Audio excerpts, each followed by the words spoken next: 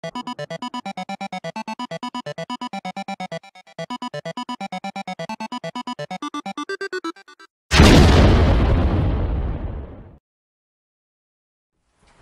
check me. Hello fellow bone nerds. This is Matt from Boomerang Grenade. About 5 weeks ago, possibly 6 weeks at the most, I bought myself a PowerColor RX 460 AMD graphics card. We had a few problems with it crashing games, and it seems that many other people are having the same issues. Now, basically what I did is to fix the problem. I don't know if it's a complete fix, but it helped me. But so what I'm doing, I'm just doing this video to explain it a little better. So what I did first, I was playing most of my games I play by Steam. So what I did, I went into Steam. You go into settings, and then there's a tab called interface. And if you click in there, there's then another setting which says enable direct write for font smoothing and kernel.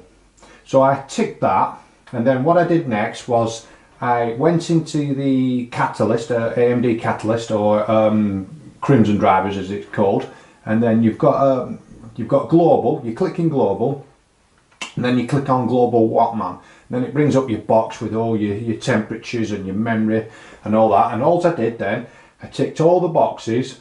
I turned them onto either automatic and dynamic, and I did that, and that seemed to cure my games from crashing. Like I said, before I did this, I could load up the games.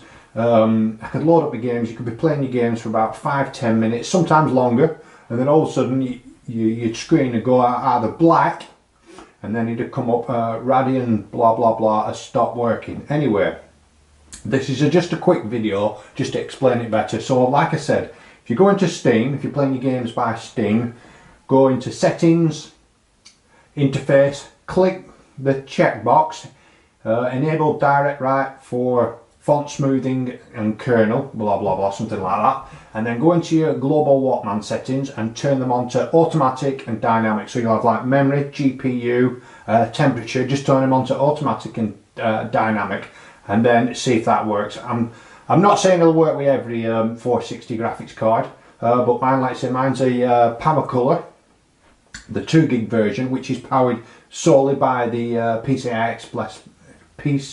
Express slot. If that helps, good on you. Anyway, this is Matt from Boomerang Grenade.